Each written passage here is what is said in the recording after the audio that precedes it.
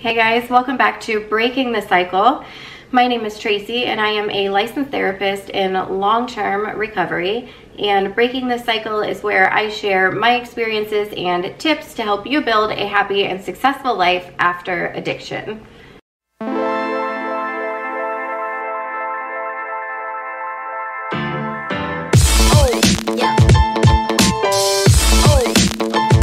So last week we did 5 surprising things that you cannot have in jail.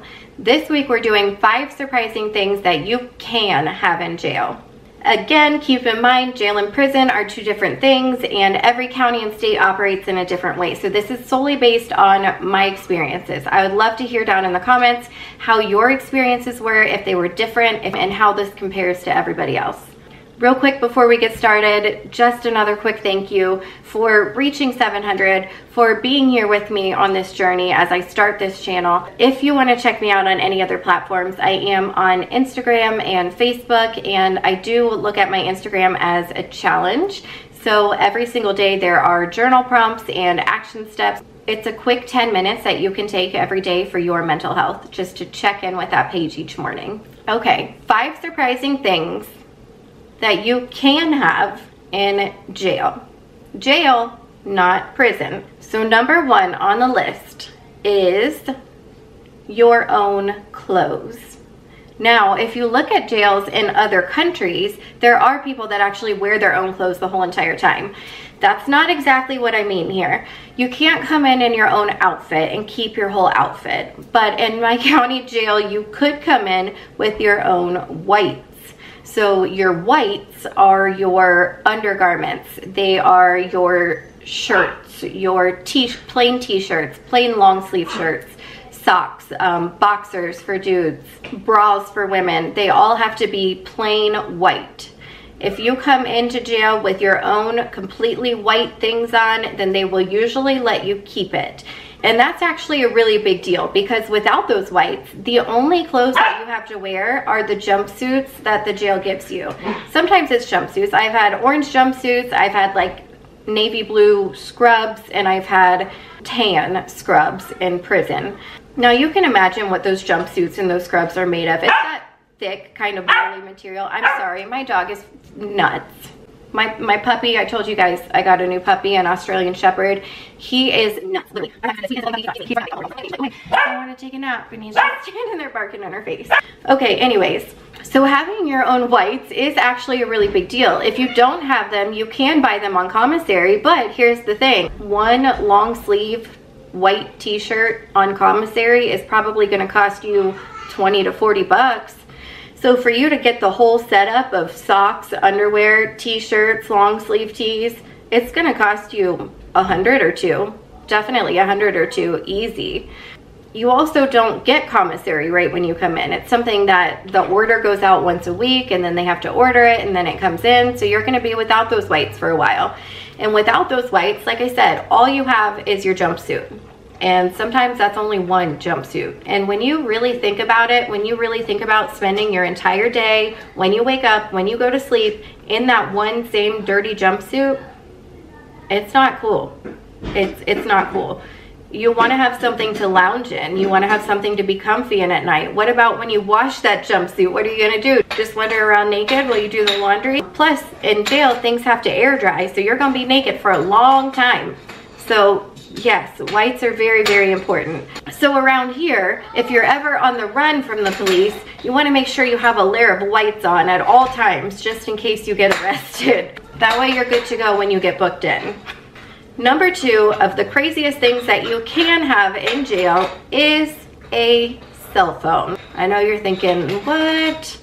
No, not exactly. Not exactly. You can't have your cell phone in jail.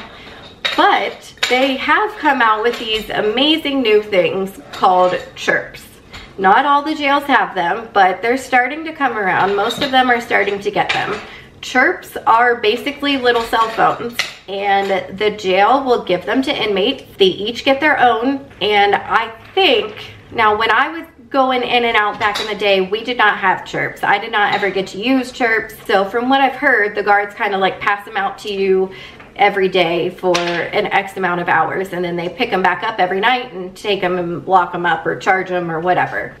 And it's not a cell phone like our cell phones are. It's not a whole smartphone where you can search on the internet and all of these things. It is just for texting. But it actually operates pretty much like a real phone, except you have to put money in. You have to put that cash in to make it operate. It's all about that cash. But if the users put money on the phone, then you are able to pick it up at any time and send them a text message in real time. So you can text people from jail now, which is pretty crazy. Number 3 on the list.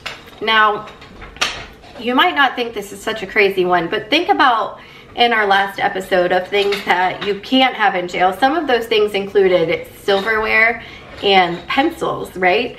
Now, one of the things that you can have in jail is a razor. They do allow you to, if you're a man, shave your face, and if you're a woman, shave your legs or whatever occasionally.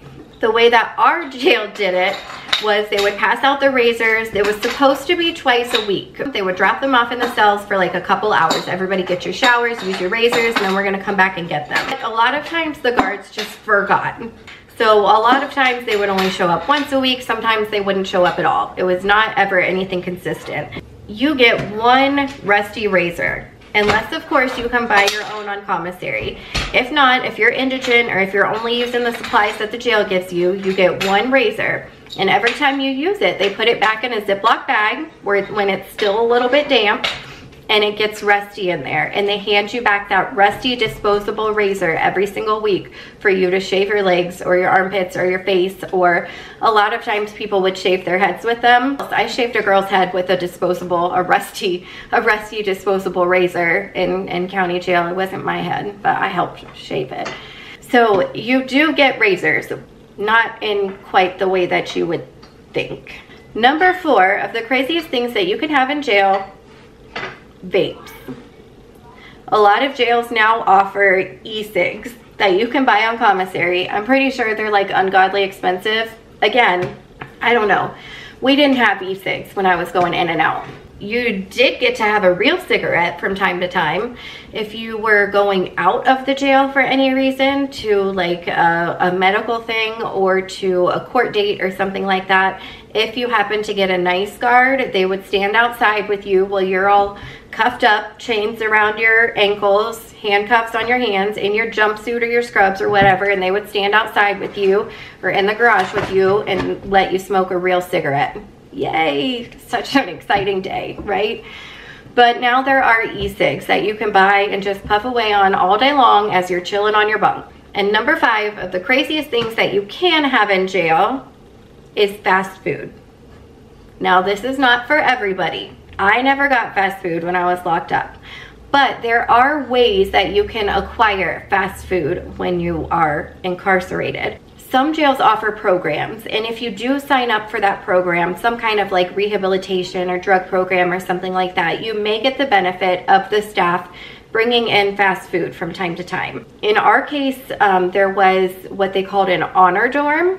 It was like people who had been at the jail for so long without any write-ups or something like that. Every week the staff would bring them fast food, and that was one of the rewards for getting into the honor dorm.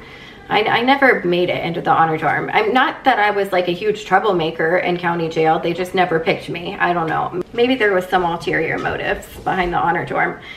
I'm not really sure, but I know that they were getting pizza and McDonald's every week over there in that dorm.